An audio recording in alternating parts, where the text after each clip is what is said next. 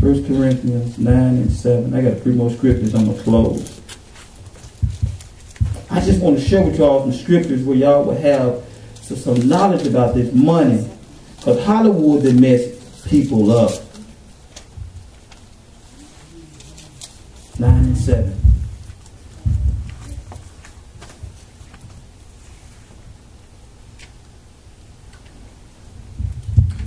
Thank you.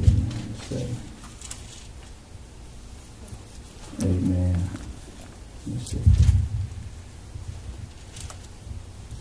Amen. It's 2 Corinthians 9 and 7. I'm sorry. And it reads this. Y'all don't have to go there. Every man according as he purposed in his heart. So let him give, not grudgingly or of necessity, for God loveth a cheerful giver. Amen. So anything we do in this life, y'all, God wants us to be excited about doing it. And if it's a shut-in we're doing, man, let's be excited about doing that shut-in. And if it's about prayer, if it's about church, if it's about giving a tithe and an offering and going an extra mile for God, give that thing with your heart open, not grudgingly, holding back something that belongs to God, which is yourself. Amen. Sometimes we stifle ourselves, but we want so much prosperity. Don't let Hollywood fool you, trick you, bamboozle you, lead you astray. Yeah. God will multiply us. Yeah. But we got to, a closed hand can't receive anything. A closed mouth can't be fed. We want to constantly hoard what belongs to God. You just got things stacked up on top of one another. You can't even give God time to breathe on your life. You won't even open your mind and your heart up to receive something new from the Word. You'll receive something from the Word and you'll reject it, saying, "Oh, that ain't about me." No, can't be talking about me. Yeah, ain't talking about you. If you're not a cheerful giver. Amen.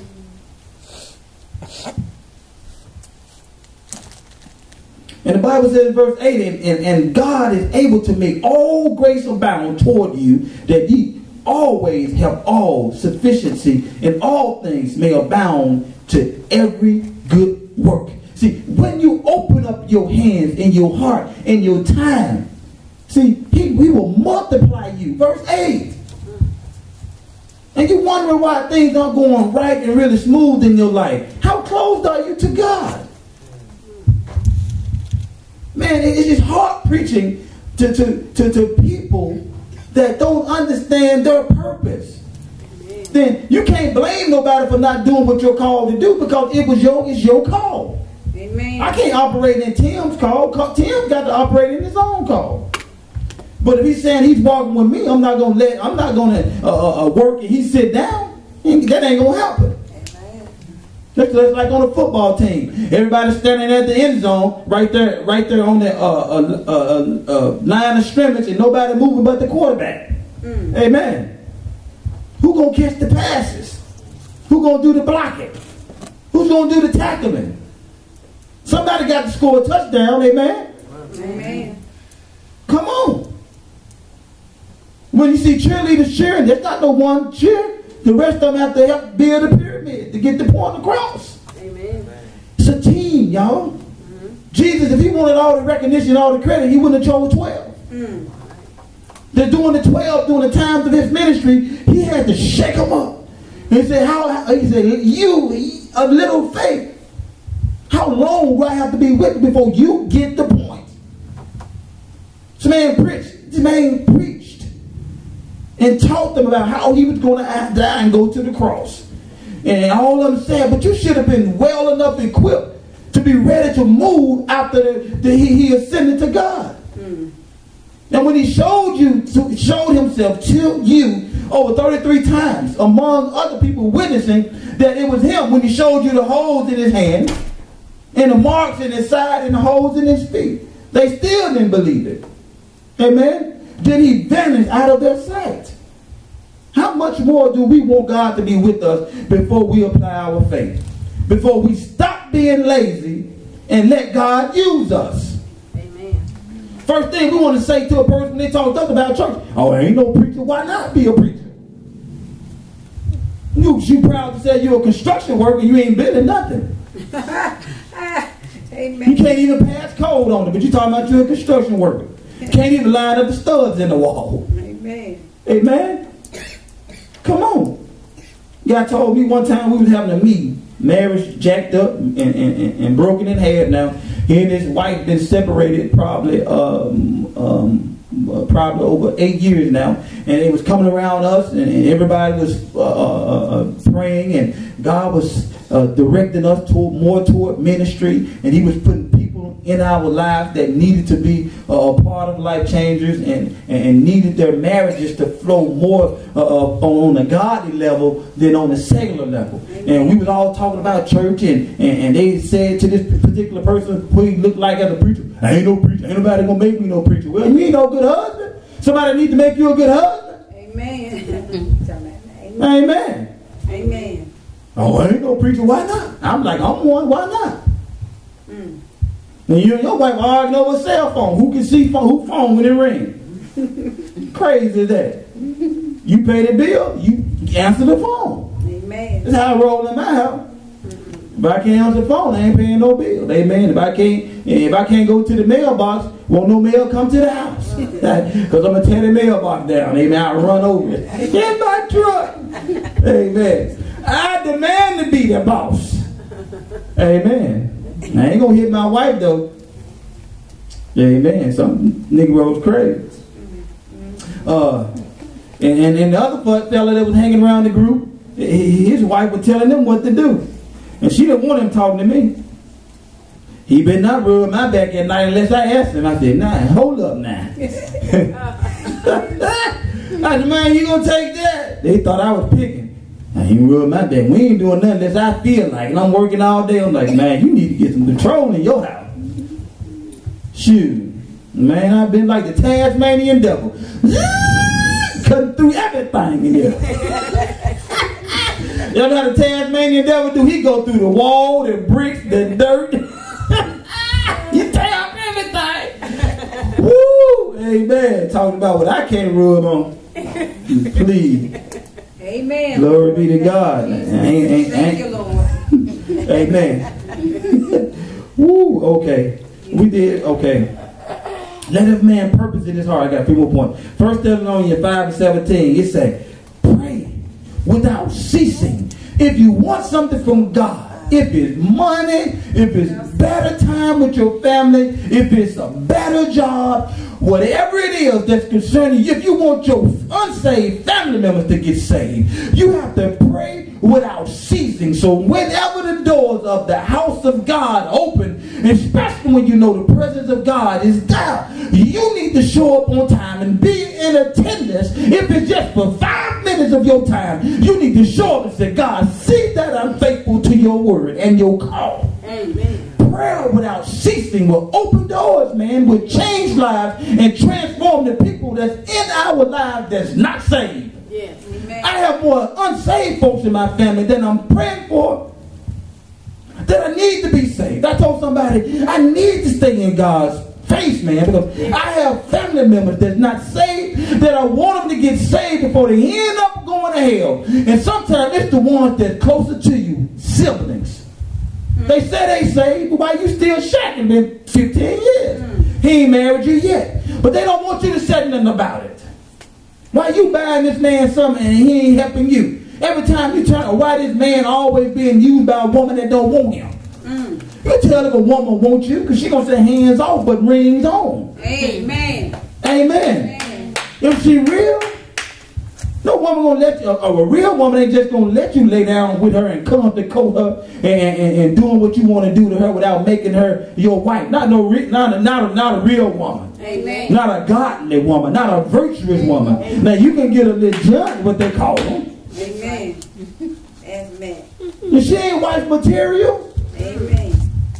Soon as you get that job going over the road, you better put a spy camera in your hallway. Amen. Don't do that. Amen. Amen. You might be on Snap. Amen. Oh. Amen. But what I'm saying is, you're not going to be able to trust her because she's not going to be faithful. That's right. She ain't praying, you ain't praying, and he ain't going to be faithful because as soon as he out on the road and something come across and he feel like going outside the marriage, he is. Your children like these ones sitting here, they're going to be radical doing what they want to do. And you're going to wonder why your 8-year-old daughter wearing makeup and lipstick when you get home. Because your wife been gone all the time. Amen. Now you wondering how she learned how to cook pancakes and fried chicken. Because she had to cook for herself. Because your wife been gone with Jody. Yeah, Jody got your girl and gone. That's right. Yeah. Think you ain't going to pray with your wife and you feel like Jody ain't going to come. Don't be no fool now. I know, I met a guy, said he loved women. And he don't care the size, the tone, the color, nothing. He can find out something about a woman he like, even just her toes. That's right. We so confident that we got our wives and our women all under our arms. I'm telling you. Watch out now. I'm telling you. Some men don't, no holds barred. Open season on deer season. They don't care if it's a buck up or whatever. What they call them, 5-horn, what they call them? Those deer that had those big horns, like 6-7 horns. I don't know, y'all probably don't hunt. Amen. Amen. The young men here hunt these women though. I talk about some rear end, they don't know about that. Oh yeah, Mr. Pez, I like that side. That's me. I ain't stupid now. Hebrews 5:13. Is it any among you afflicted? Let him pray. So when you afflicted, y'all, we got to pray. Amen. Amen. Deuteronomy 8:17 through 18. He the Lord. I got to go there. Then I'm gonna be done. And y'all go to Philippians 4:19. That God will supply all of our needs according to his riches and glory. When are we gonna get this, church? Amen. Stop being so easy on folks. Tell them folks, y'all need to go to church. As soon as they say, well, you know them churches ain't right pastors, won't you go to church and find out? Now y'all go to them church, man. Them folks, them hypocrites in the church. Well, you been a hypocrite right now. You won't even go to church, so what are you? Man, ain't no but a whole bunch of sinners in the church. Okay, but what are you? You live with a man and ain't married to him, and I'm inviting you to church, and you try to tell me ain't no but hypocrites in church. You a fornicator. Why they so hard on the church? Tell you the truth. I'm preaching. I don't want to bust some money. How do you know? You may be the first one that walked through the door of the church, and we probably know that you poor, broke, disgusted, and can't be trusted. We have to take up an offering from you to keep you from stealing the candle stand right at the foyer area. Amen. How about what the church ain't? We'll be the main people to bless you. You come here walking and leave here ride. The main church folk, you got 3 neighbors live next to you, got 3 cars, and ain't driving number 1. It won't give you not one of them. You want to talk about the church folk? Amen. Amen. Amen. Like folk like that. You don't mind nerve. Amen. I don't want to talk about the church. You don't even go to church. Amen. And if you came, you wouldn't know where to find Genesis 15. Well, Genesis in the back of the Bible. See how lost you are? That's why you needed to be here. We want to talk about the church. You know them preachers ain't right. Okay, it reads this. And I took the 2 tablets. Am I right? No, I'm wrong. I'm moving in the wrong place. Okay.